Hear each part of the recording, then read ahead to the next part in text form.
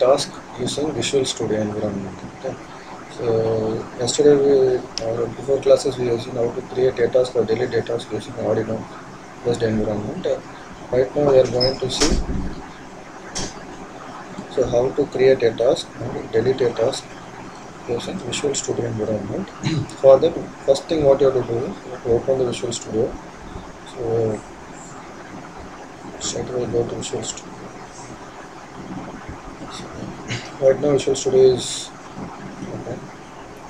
So yesterday itself we have seen how to run our demo FreeRTOS based demo program using Visual Studio environment. We have seen that yesterday itself. So today we are going to implement our own program in Visual Studio.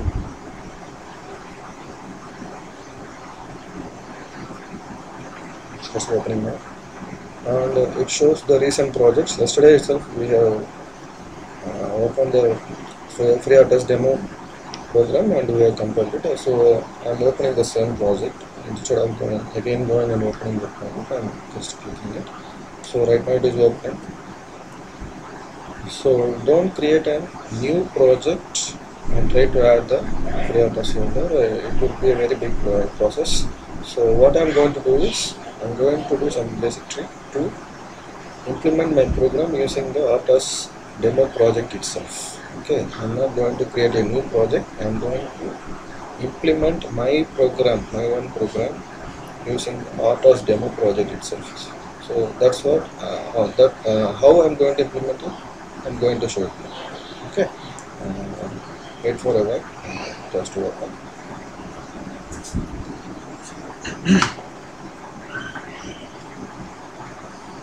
So it is opening. So our main interest is main blinky.c. Why? Because yesterday we have run this main blinky.c. So the control is in the main.c. Okay. So in main.c you can see if this particular value main create simple blinky demo only is 1 means main blinky.c will run. If it is 0 means main full.c will run. So I will make it always as 1 itself. So this is the only change you have to do whenever you do any program. First thing what you have to do is open the main.c, make it as 1 and then save it. Okay. After that open main blinky.c. So whatever written in this main blinky.c, just put Control A and delete. Okay. Now we are going to implement our own program in main blinky.c. That's why how I am going to implement. I am going to show you. Okay. So first thing what you have to do is you have to include the files, header files. So hash include stdio.h. Okay. So I'll show it here. Next one is hash include .h. Okay. So once you you have to include the FreeRTOS set files. Okay. So FreeRTOS.h. After that, since we are going to deal with the task, you have to add task.h. So once you included this side, you have to create the main program, void main underscore. So whatever name given here, you have to type it as it is. Don't change this name. If you change the main name, it won't run. Okay.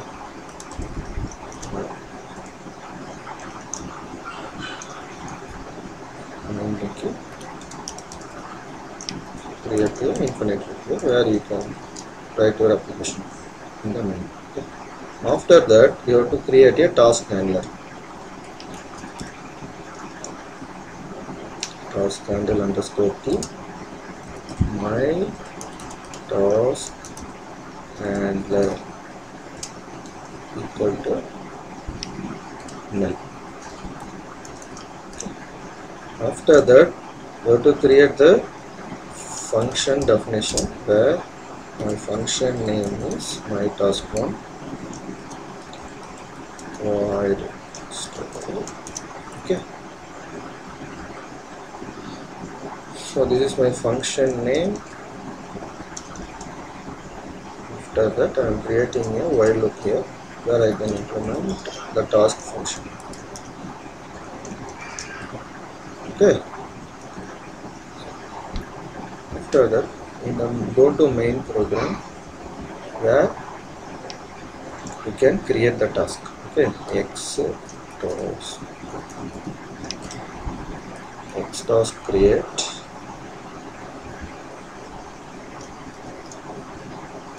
So give the function task function name.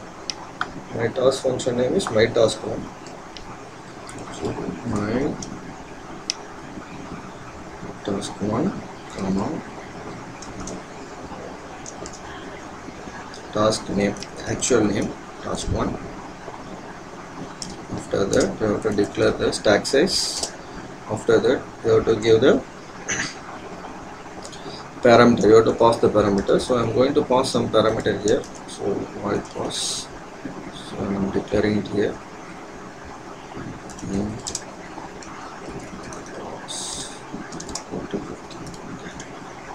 So I am going to pass the parameter. After that, give the priority and give the priority as 1. Finally, task handler name. My task handler. So once you give this, my task get created. After that, I am calling the starting scheduler. Okay. So once the scheduler gets started, it will go here. Don't write anything in the main function while loop. Just nothing. So whatever you want to implement in the task function. So printf, welcome to Visual Studio 2019.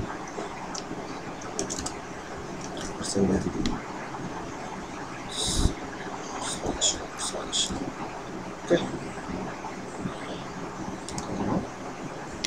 Count plus. Okay.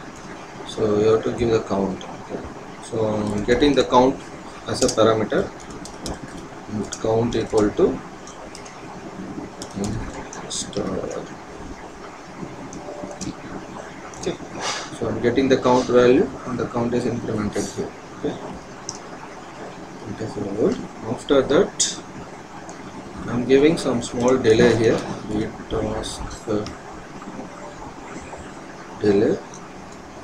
Some normal delay here. After that, if count double equal to 60, we task delete. Okay, we task delete. Give the task handler name so that your task will get deleted. Okay, my task handler. So this is the main usage of task handler. Okay. And also one more thing I want to tell. The main thing is priority. If the value is less, it has low priority. If the value is more, it has more priority. Okay, 0 is less priority, 5 has more priority.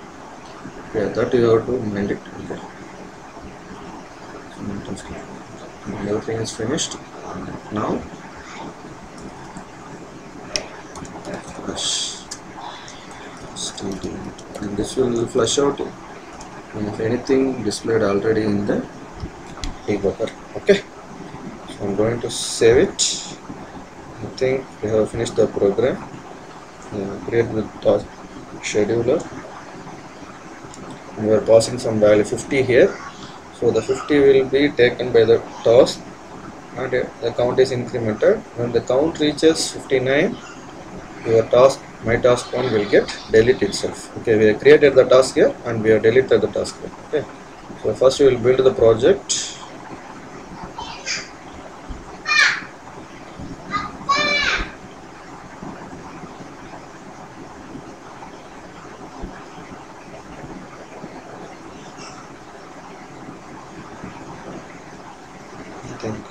our project gets succeeded. Now I'm going to run my code. Okay, so you can see here, you can see the output.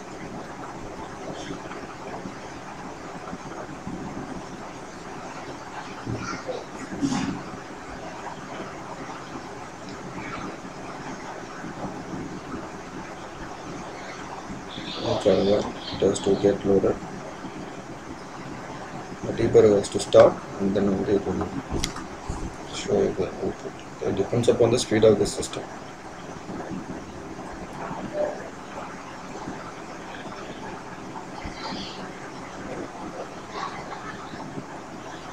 You see here, output is coming.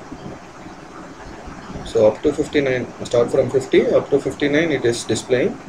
Once it reaches 59, at 60 we have deleted the task, so your task get deleted. You just compare with the Arduino program as well as your Visual C++ program. So I have written the same program in both the things, but there is a slight change in structure of the program. Okay, basic structure of the program. Both are based on C, but in Arduino there are some different changes are made. So accordingly you have to write the code. Okay. Thank you for watching.